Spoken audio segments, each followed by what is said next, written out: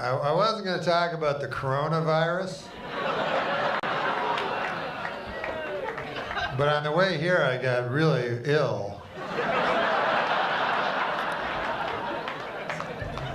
But I think it was because I ate a cherry pie. Like, I got a cherry pie from Bristol Farms, and then I ate it, and then the car was going weird, and I was like, oh. And then he turned on the radio, Jeremy, and then all the fucking news was like, the guy was like, well, there's been so far 11 cases, 50, 200. I don't feel good, you know, you're like, oh, this is not good. I feel like I'm in a fucking middle of a Stephen King novel or something fucking like that. What is this?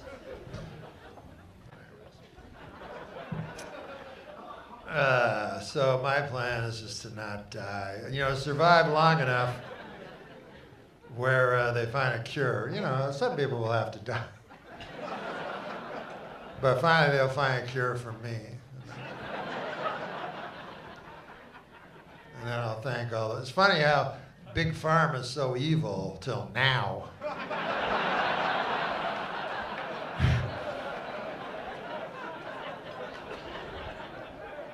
It's like, what's it, $200 a pill? Yeah, that's good, that's fine, I'll take it.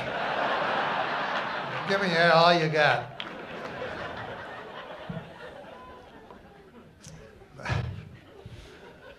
But and now I'm sniffling, and I don't know what that is.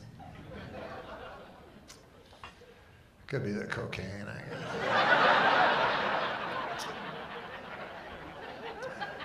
I'm so nervous about this goddamn, and then so I take cocaine, you know, and then that makes the anxiety even more crippling.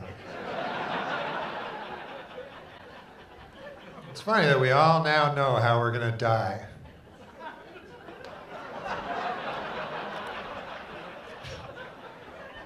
It's just a matter of what order at this point.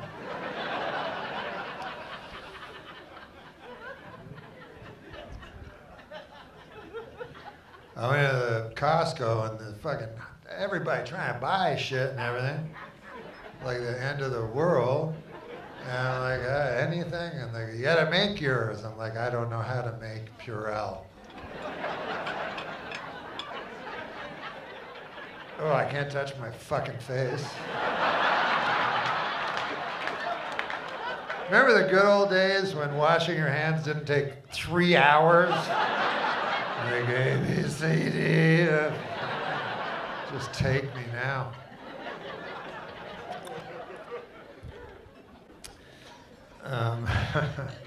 So the mind never wanders too far from, you know, like I'll be talking about all kinds of horse shit up here tonight, but every moment I'll be thinking of this disease. Just to let you know. Just getting away from you guys a little bit more.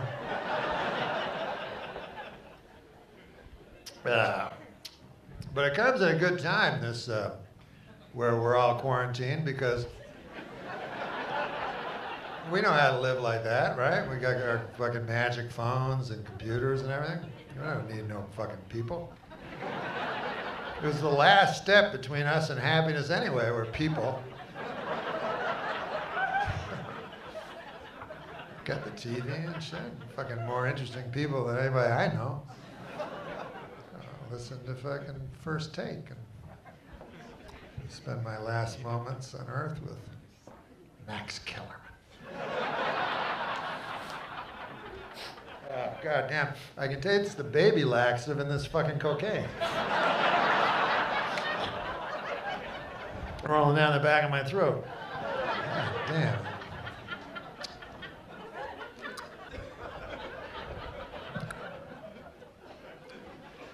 But I'm old anyway, you know, so if I die, it won't be as much of a tragedy. I'm 68 years young, I like to say.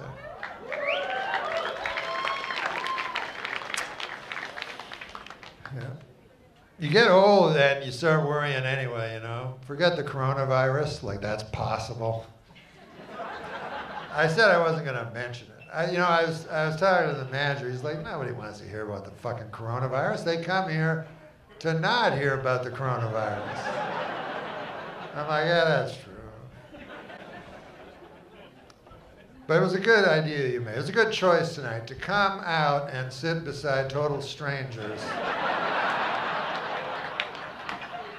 At least I might be here. I can run, you know. At least I can flee when I see it. I don't want to alarm anybody at all, but I could sneeze on you. And it would be the equivalent of like a 9mm, you know. I went to die. I don't know this medical fucking gobbledygook. You know, I can't understand it. I'm not a fucking doctor. But he said I'm more virus than host. Who knows what these guys mean with all their big words.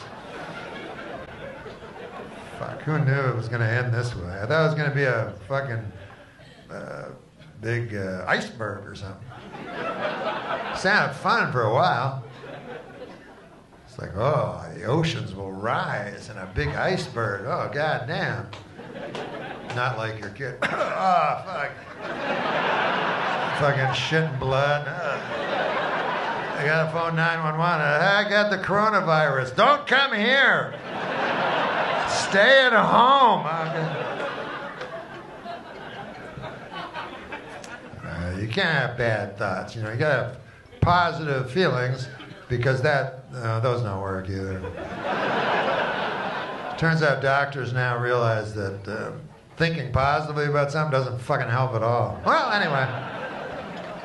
Because the deadly virus has no idea you feel real positive.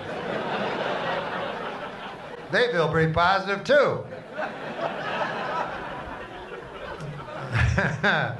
And we don't have a cure for them. They obviously have a cure for us. Oh, I feel something. It's only the virus twisting around my brainstem. I think it's feel my brainstem a little liquefying. Oh well. Nobody said it'd be a rose garden, you know. But they actually did this live when we were listening to the radio. They were talking about this South by Southwest, and they said, well, there's been a cancellation at South by Southwest. This band, oh, the whole thing's canceled. That's what the guy says. The guy hands him another thing. Ah! South by Southwest has been canceled, the entire thing. And the direction south. That's gone. Who knows, you know? I mean, who knows how you're going to die? I mean, we all know now. But think back a week ago. Think back a week ago.